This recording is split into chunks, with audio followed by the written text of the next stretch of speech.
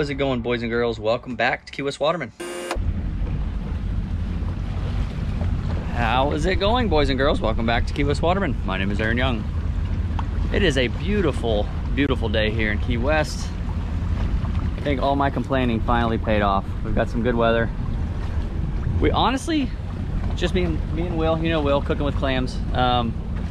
Honestly, we don't really know what we're gonna do. We don't really have an agenda. We have a bunch of dive gear. We got stuff for wahoo. We've got spear guns. We've got a cast net, some fishing reels, and a little bit of chum. So, weather's nice. We're gonna head out and kind of see what we can get into. And I figured I would bring you along with us. Let's rock and roll.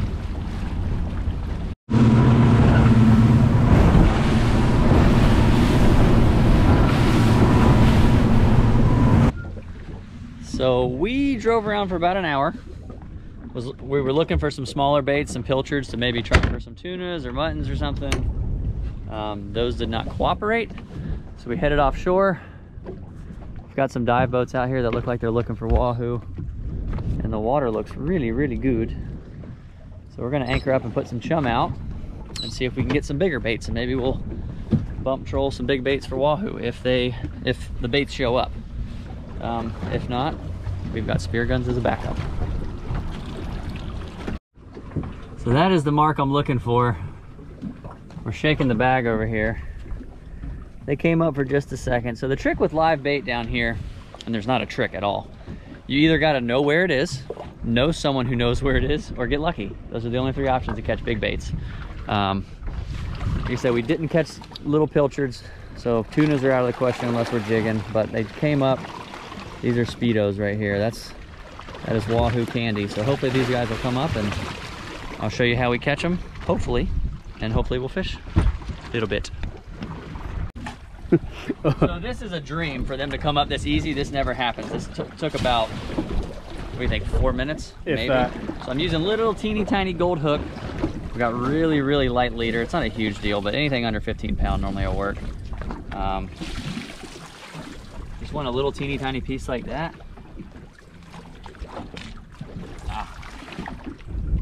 Honestly, I should just be hand lining them. I don't even need a rod. Or if you got one of those hoop nets, those work pretty well. You've got to be quick because at any time these things can change their mind. Oh, there you go. At any time they can change their mind and just disappear. They're back. They're back. Sorry, that well is really loud. And I try not to touch them if I can help it. A lot of times they'll shake that out. And he's not gonna, hold on.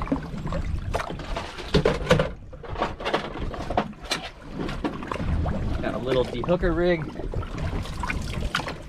They're decently hardy baits if you have an okay well. There we go. And that is how you catch a Speedo. So we're gonna catch a few more and hopefully a few more, and we'll get some rigs out for wahoo. This is going way too smoothly. It's stressing me out. Oh, that one went straight out of the boat.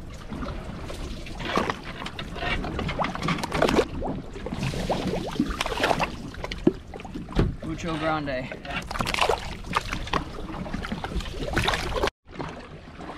This is what dreams are made of.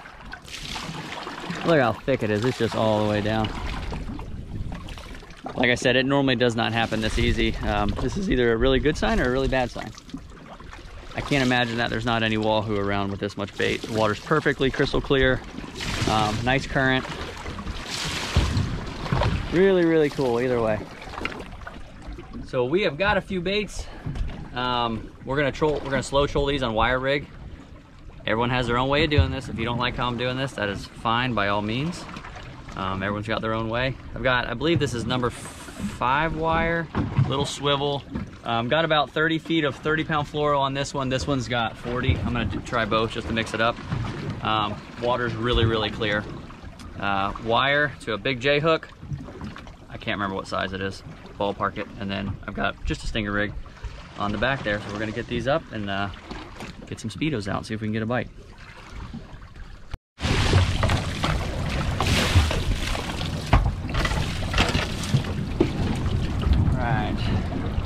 again, this is not the right way, just my way. Going through the nose.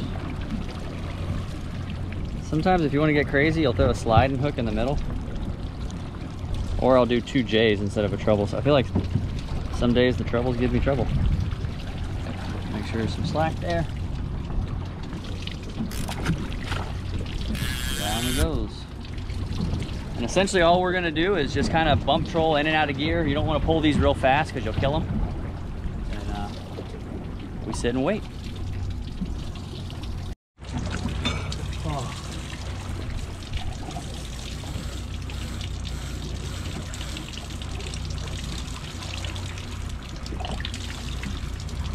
Want me in neutral? Yep.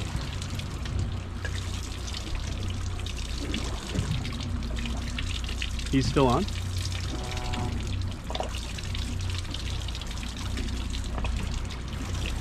Feels like it.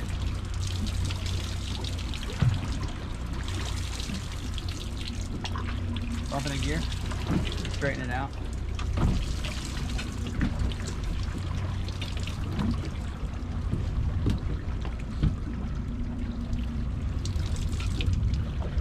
Yeah, he's still on. Something definitely. Something came up at him.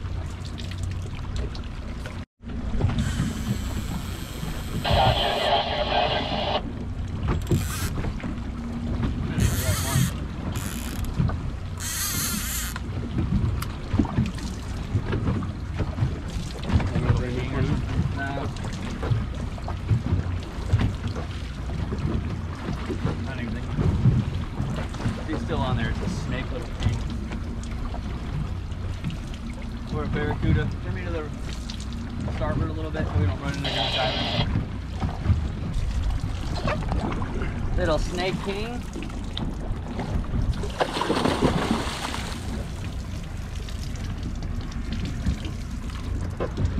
Not the one I want. I'm not even going to put a gap in him.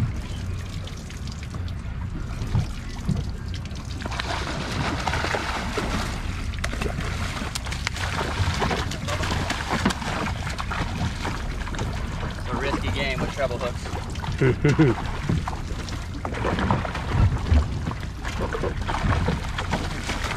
Perfect.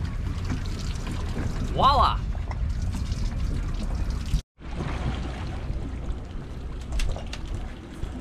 Well, I guess I got my wish. That was the one that got eaten. Yeah. Somehow, something hit that, got it off, bent it all up, and we never saw it. Either he's good or we suck.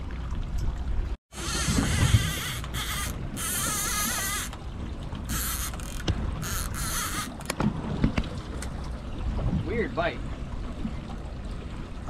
You under? Oh, it's a big ass shark chasing it. It already ate whatever it was. What was over there? Yeah. There were 2 sharks. Yeah, they came up and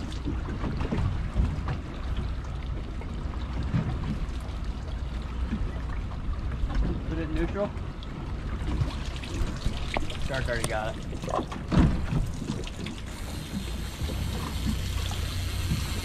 Whatever it was, ate. I set the hook. Sharks pushed it up to the surface and a shark grabbed it. That is a shark. Straight down, heavy. Wow. That was fast. I could see the 2 sharks behind it. Oh. They're gonna make this difficult. That's the second fish we've hooked and had the sharks eat it within 10 seconds. Lovely. Oh. Get it, grab it. That sounds like the right one. Crank on him.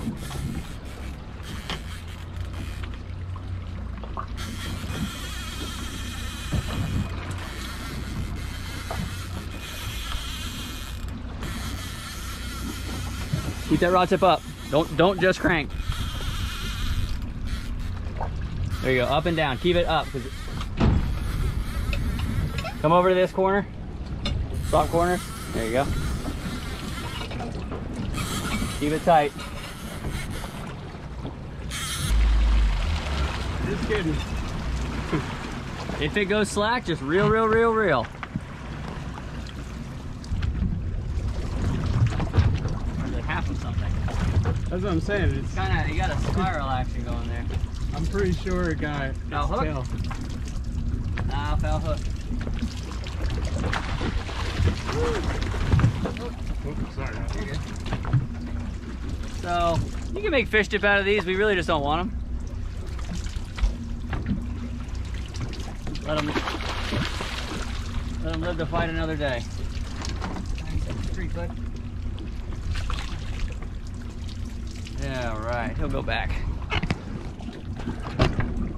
Down he goes. Good practice run. Good work, everybody. Look, it's still happening. On the surface.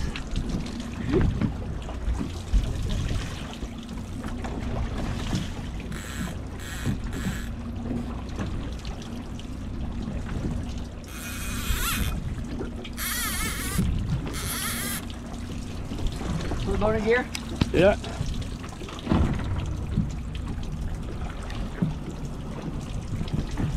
Feels like a king. Oh. Neutral. Grab that one. Yeah.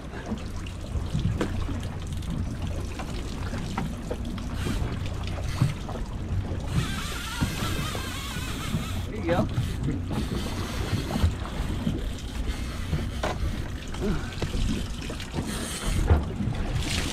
Oh, yeah. Just keep it real. I got big head shake. Come under me. Nice little good pull under. Whatever it was, we landed right on him. That was a big splash. Yeehaw. Came up, crashed on the surface. I don't know if the camera picked it up. Hopefully you can see what's going on here. Whatever I have on is small. Or half a fish. Oh, I just pulled the hook right freaking there.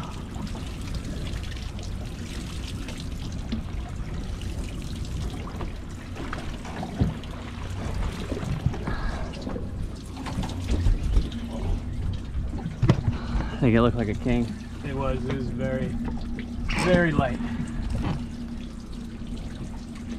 Barracuda. Barracuda? Even worse. Come on, man. Hook work. Keep working them. Try and get that hook out. He swallowed that, so he's taking that home with him. I ain't sticking my hand in there. That first one was not a barracuda. I don't know what it was. I mean, they'll come up and do that. Barracudas Really? will. Yeah. If there's 2 things I've learned in my life, it is that if at first you don't succeed, try again. And number 2 is if you can't catch it, shoot it. So I'm gonna get in the water. So there's been enough action. A couple of short strikes, barracuda, a couple of kings. Everything literally looks perfect for wahoo. We may have had a bite by one, but like I said, a couple of short strikes. Enough that it's made me curious that I'm gonna hop in with the steel reel and take a peek. Can be a little more selective with the spear gun, so. Let's rock and roll.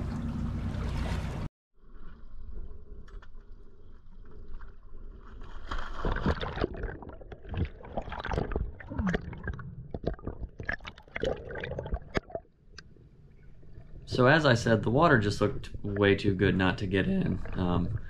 Fishing can be tricky because you can't be as selective. When I'm in the water, I can clearly see whether or not, you know, my target species is around, which is nice. And as always, I try to keep YouTube land realistic. If you're ever considering booking a wahoo trip, some days we float for all day and we don't see a single wahoo. This day just happened to be a good day. And there happened to be some around. You'll see here in a sec. Big old hammerhead there. Love seeing those. Hammerheads are pretty cool. So Solo comes in. He's kind of already on his way out. I didn't really see its approach, and it's kind of a far shot. So just briefly, I pause and stop kicking so I can stabilize my shot. And in my opinion, that was kind of a kind of a Hail Mary for me, which I'm not a huge fan, but it was one fish on its way out. And luckily, I got lucky. So I'm gonna let this... Grab the float from... Or just don't lose them. I'm gonna let this clip run kind of raw.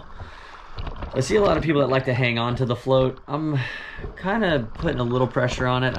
Quite honestly, I couldn't see how good or bad my shot was, so I didn't really want to put a ton of pressure on this fish. It was kind of far.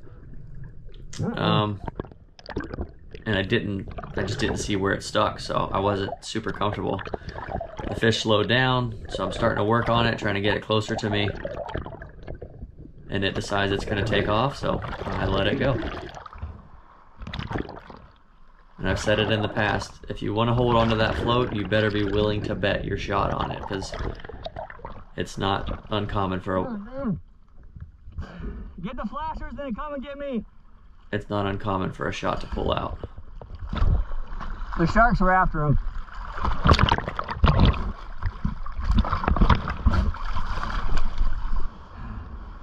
Neutral.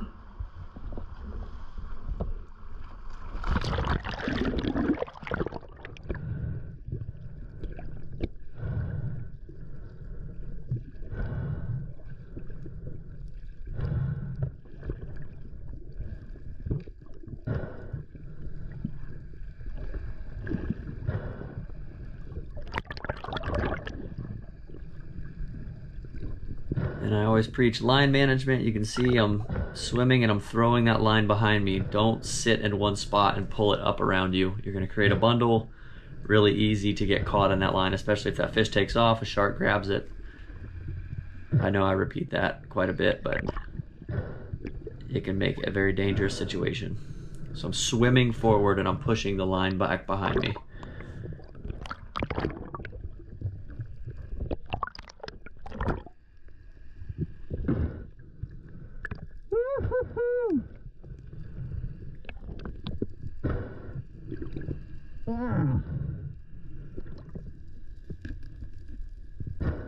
As always, brain and bleed.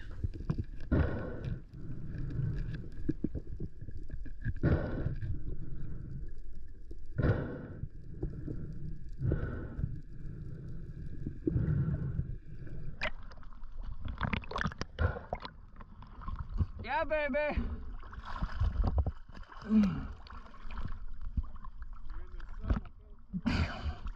That's all right. Hold on. One solo, baby. Look at this shot. It came in right here and came out the top of his head. I have never done that. Isn't that impressive? Yeah.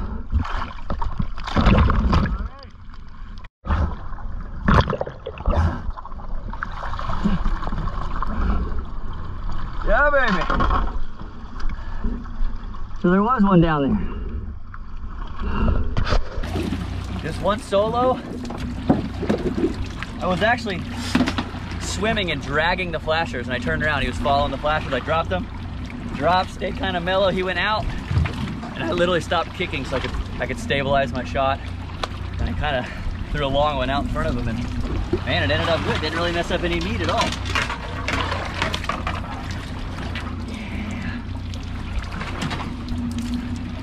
Let's get back in the water. I got booger. Nope. Sweet! I might eat a burger just to celebrate. You got a burger? Yeah, I got a burger. Dang, where'd you bring two? Only one. Oh, man. One and the leftover rice that Madeline didn't eat. So that's what's really funny about diving. We've been out here fishing for something busting over here.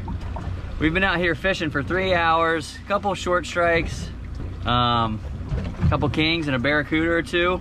I was in the water for 10 minutes and a wahoo swam by, so I don't know. It's just, maybe I'm a terrible fisherman. Maybe that was purely luck, but the steel reel worked, so I'm gonna get back in. Wait. You see him? Stuff's busting over there. Yeah. But it looks like a sailfish jumping, which I have no interest in. So I don't know if the camera picks it up, but there are frigates and what looks like bonitas or tunas just exploding on the surface over here. We saw one tuna come all the way out of the water, so before we set on this next drift, because I love Will. Straight ahead, they are exploding. I'm gonna troll a jig through here. Look at him. See if we can hook a tuna. On, fish on, Will. Get it.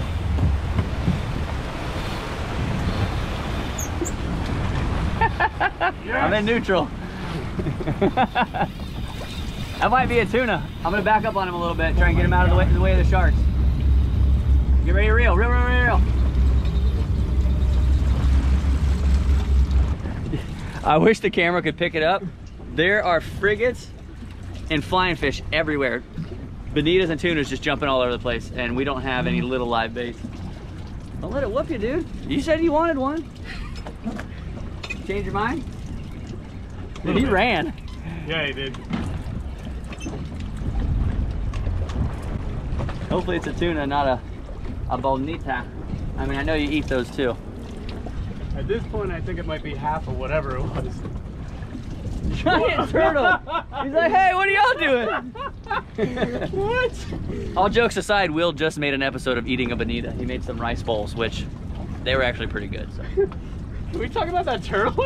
He was like, hey, what are you guys doing? What do you got, dog? He's doing your thing. Oh, bring him around, bring him around. Oh, he's a pocket one. Oh my God. Oh. I bounced right off his head. Hold on, hold on. I want to get yelled at by Matt Conrad for hitting the meat. Look at that, Matt. Right in the cheek. Kiko's jig, baby. All right, we're putting that back out, just in case. How did that thing run that hard? Dude. Will wanted a blackfin. Yeah. Brain and bleed. Like, this is insane. They're just exploding everywhere. Look over here, the frigates working. Huh.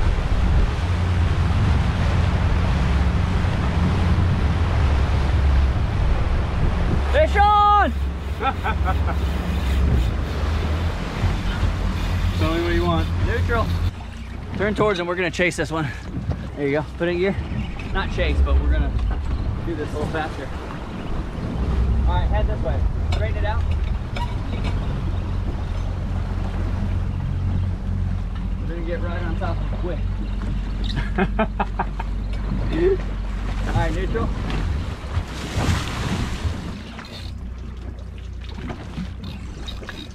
I've only got 25 on here, is why. There he is, I got color. This is a bigger one, Will.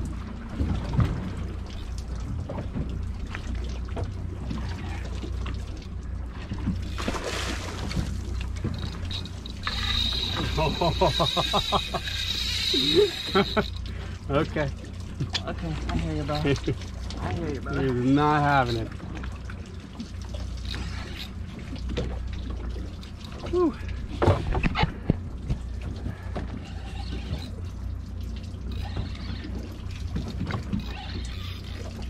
I only got 25 on here, otherwise I'd horse him. Don't hit him in the meat. No. Well, we'll see, I might.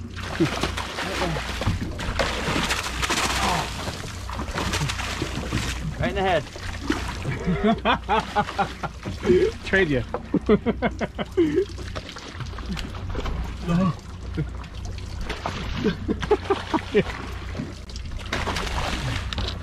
Look at this one.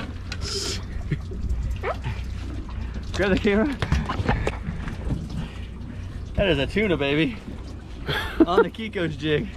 On the troll. Thank you, Neil, for tying a good jig. Yeah, baby. Woo!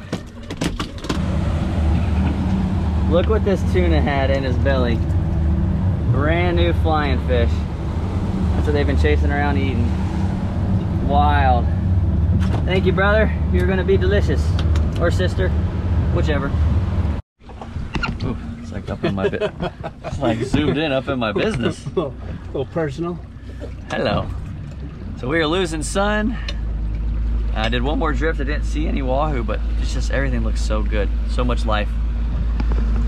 Starting to lose the sun a little bit, so I'm gonna do one more. I think we're gonna call it. All right, wish me luck. I thought about it.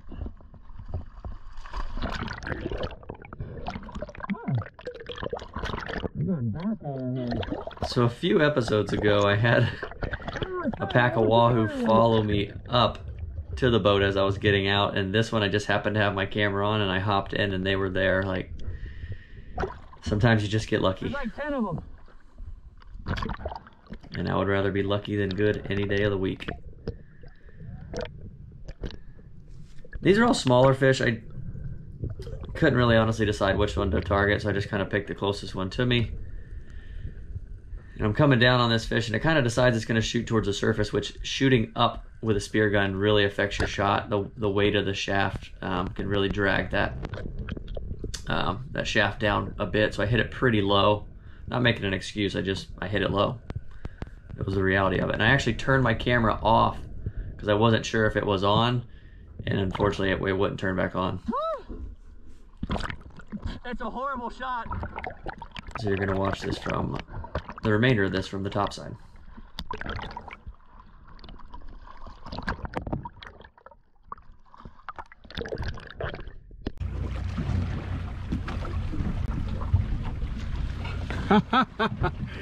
Tell me what you need.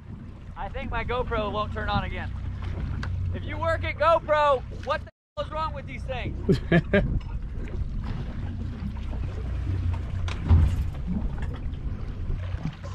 Do you want another gun? Come over here, get close to me, just in case I need that gun.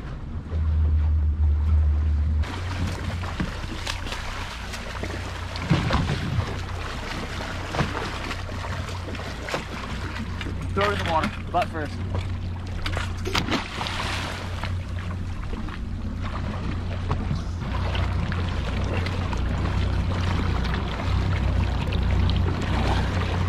Oh, shoot me. Number 2, baby. I don't think my camera turned. I literally jumped in and there was like 10 of them on a wall swimming right by me. And I went down, lined up on one. I think my camera was on, and then I tried to double check it, and I might have turned it off, but went to double check. Woo! I dropped down. They like lined up, and then he kind of came at me and then started to run, and he went up, so I was beneath him. And when I shot, it went low. That's why I hit him so low. But luckily it held. Look at that. Jeez.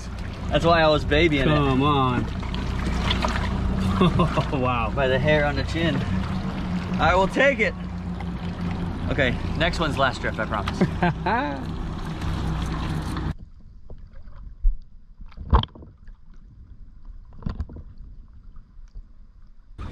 Woo! Well, what an awesome afternoon. Didn't get out here till late. Big thanks to Will for coming out. We didn't really have an agenda, and sometimes those are the best days. Kind of prepared for everything. We ended up with 2 very nice wahoo, 2 blackfin tunas, which is enough to sell. The market needs fish really bad. My good friend Ryan just opened a restaurant around the corner from the boat, and he's in dire need of fish. So these are gonna go to the market, help him out. We'll get back, break down the numbers like you guys like, and I will see you there. Alrighty, so I've got some commercial numbers here for you. I haven't done one of these in a while. I know you guys enjoy them, so I'm happy to share it. But before I get into them, a couple quick updates I wanted to keep you up to date on. Banana Gun 2.0, we've made a couple fine-tuned adjustments to it, and I want to just get that finalized before we make a batch of them. So we're probably going to do a pre-order type of deal, because I'm not really sure how many people are actually going to be interested. I had a bunch of comments, but you know how that goes. So that'll probably go up on my Instagram first, especially if it's in the middle of the week. So if you want to get information on that early, go follow me on Instagram, dibsonbottom_adventures, and I'll also post it on here once we get that up. But like I said, probably do a pre-order type of deal, and then I think after that it's about an 8-week process, because the guns are all handmade, so it's just going to take a little bit of time. But other thing is, I looked into Patreon a little bit more. It's kind of an interesting concept, but my thought would be and this is all hypothetical, if I did a Patreon, it probably would be like a one-time price type of deal instead of doing a membership tiers. And I would really like to do once a month. If you're a Patreon supporter, would either give a free ride along on a YouTube episode. So if you're a member, I'll do a random raffle each month, and if you win, you get to come out and film it on a YouTube episode with me, you and a friend. That'd be so And cool. if you're, that'd be so cool. Yeah, that's love that idea. I haven't ran that by Madeline yet, if you can't tell. And if you're not in the area, then it would just be a customized video. You can tell me what you'd like to see, and I'll give you a shout out and all that stuff, but still tossing ideas around. Anyways, let's get down to the commercial breakdown. Went out, wahoo tunas. And this one I'm going to do something a little bit different. I'm going to factor the YouTube video profit into it, but obviously this video I don't know what it's going to make yet. So I took an average. Last week's video, the shark episode, was kind of an average video, so I will factor that in. So we had, and I'm going to ballpark these numbers just out of respect for the market's prices, around 50 pounds of wahoo and 20 pounds of tuna, total sale of $315. Last week's video, I think it was the first 4 or 5 days, made right around $300. So a grand total of $615. With the way that fuel is right now, fuel was kind of a lot. It was over $200. So we'll say a daily profit of about $400. So that was actually not that bad for just kind of going out and goofing off.